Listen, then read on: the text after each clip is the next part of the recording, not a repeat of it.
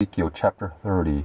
Yahweh's word came again to me, saying, Son of man, prophesy and say, Thus says the Adonai Yahweh, Wail, alas, for the day is near, even the day of Yahweh is near. It shall be a day of clouds, a time of the nations. A sword shall come on Egypt, and anguish shall be in Ethiopia, when the slain shall fall in Egypt, and they shall take away her multitude, and her foundation shall be broken down.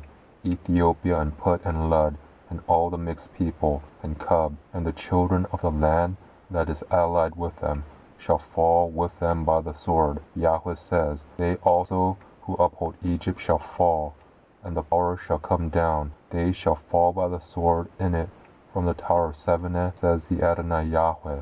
They shall be desolate in the middle of the countries that are desolate, and her cities shall be in the middle of the cities that are wasted. They shall know that I am Yahweh, when I have set a fire in Egypt, and all her helpers are destroyed. In that day messengers from before me in ships make the careless Ethiopians afraid. There shall be anguish on them, as in the day of Egypt, for behold, it comes.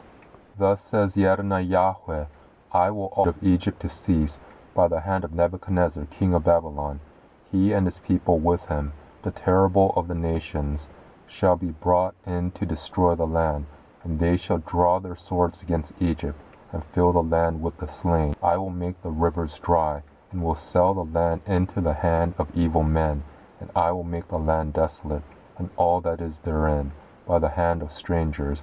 I, Yahweh, have spoken it. Thus says the Adonai Yahweh, I will also destroy the idols, and I will cause the images to cease from Memphis, and there shall be no more a prince from the land of Egypt. I will put a fear in the land of Egypt, and I will make Pathros desolate, and I will set a fire in Zon, and will execute judgments on No, and I will pour my wrath on Sin, the stronghold of Egypt, and I will cut off the multitude of No. I will set a fire in Egypt. Sin shall be in great anguish, and No shall be broken up, and Memphis shall have adversaries in the daytime. The young men of Avon and of Padbesath shall fall by the sword, and they shall go captivity. At Tehaphnehes also the day shall withdraw itself, when I shall break the yoke of Egypt, and the pride of her power shall cease in her. As for her, a cloud shall cover her, and her daughters shall go into captivity. Thus will I execute judgments on Egypt, and they shall know that I am Yahweh.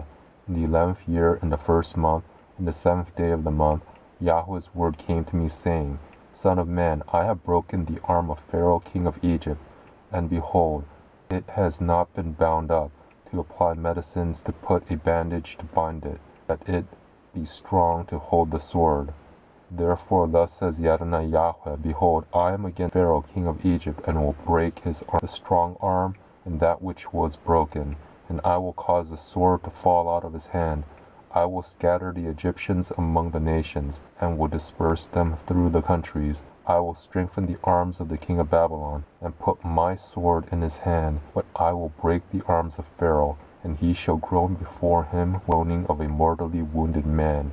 I will hold up the arms of the king of Babylon, and the arms of Pharaoh shall fall down. They shall know that I am Yahweh, when I shall put my sword into the hand of the king of Babylon, and he shall stretch it out on the land of Egypt. I will scatter the Egyptians among the nations, and disperse them through the countries, and they shall know that I am Yahweh.